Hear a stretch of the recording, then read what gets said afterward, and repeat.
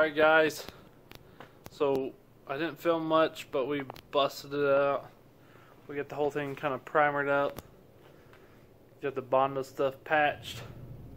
We're ready to paint the top half and the bottom half, I think, on the actual body of the car.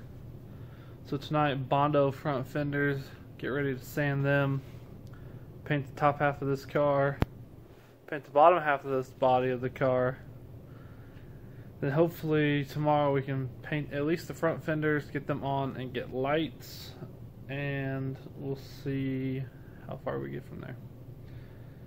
I gotta finish riveting, getting the metal on, getting all tacked down. Probably working that tonight too.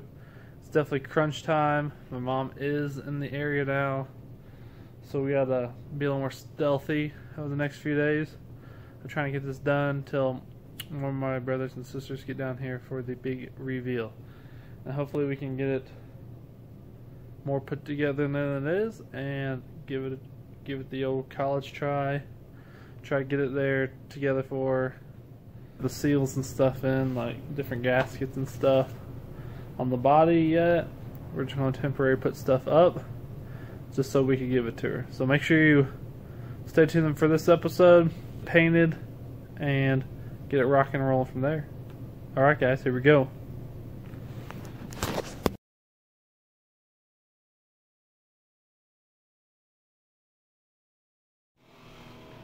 Alright guys, it's been an hour or so plus getting old tape prep. Takes a long time. We're just trying to get everything prepped up, ready for the top half of the paint to get put on. And we're just getting all the lines and all the junk taped off so we can try to get it going tonight. Alright guys, about go time. It's starting to get late. We gotta get paint. We got the old paint. There it is. Beautiful blue. Got some enamel hardener in there. It's setting up. We got it mixed in. And then we're gonna get this whipped into shape. That's gonna be so slick. It's gonna look so good. Right at them. So good. Yep. We're gonna get this together. We're just gonna start winging it. I'm just gonna start painting. I'm gonna start working on the front fenders, doing some Bondo action and some sanding and rust stopping. Old Rust-Oleum rust stopper. And so let's get her done.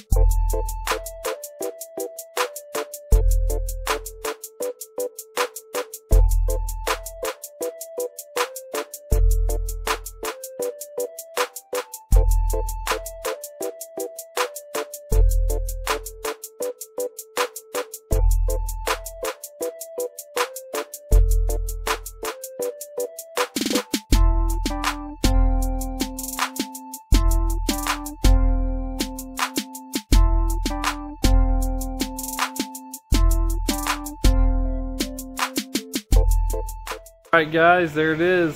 Hours of painting. And we have this awesome blue on top. So we are pretty impressed with our $30, $35 hardware store paint setup. We did use the enamel hardener and mixed it in with it, and it definitely helped, and helped it like all smooth out and flow better, which is definitely a plus. Then we used a super fine sponge kind of roller. We actually rolled the entire car and we gave it this cool texture on top, which I really like, and I see it on the old interwebs, and so far I'm liking it. So we got a heater going right here. We're going to keep it warmer in the shop, let it do its thing and get dry overnight. Hopefully keep the dust and junk out of it. And then definitely need another coat. We'll work on another coat on it sooner than later, maybe tomorrow night. We'll see how that goes, but we have progress, so that's always good. Also got the front fenders kind of bonded up and prepped for sanding, so we could get those painted blue as well, get the insides lined, and then we can work on the ivory on the bottom half of the car. So it should be awesome. It should look really cool, and we're liking the results so far. So if you guys liking what you see, comment below if you have any questions or concerns about our rolled on hardware store paint job, and let me hear your opinions about that. Some more to come from Wide Open Throttle. Thanks for tuning in. Till next time.